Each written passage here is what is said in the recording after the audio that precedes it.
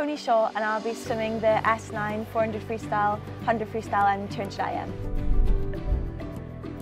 I'm obviously super excited, but there is a lot of nerves as well.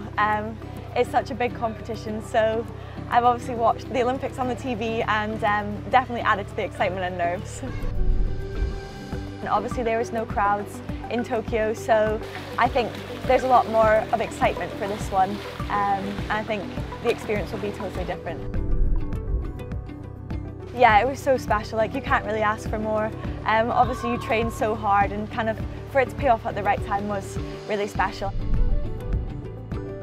The run into this one has been a bit different for me because I hurt my back at the start of this year. I've never been injured before, so it's been really hard to deal with. Like obviously swimming, you need to train quite a lot, and I've missed a big chunk of that at the start of the year. So when it came to April and when it was time for trials, I was not feeling ready. So I managed to just pull it out of the bag by like 0.02. So yeah, just to be on the team, I'm really proud of myself. So I just got to kind of go in there and give it my best.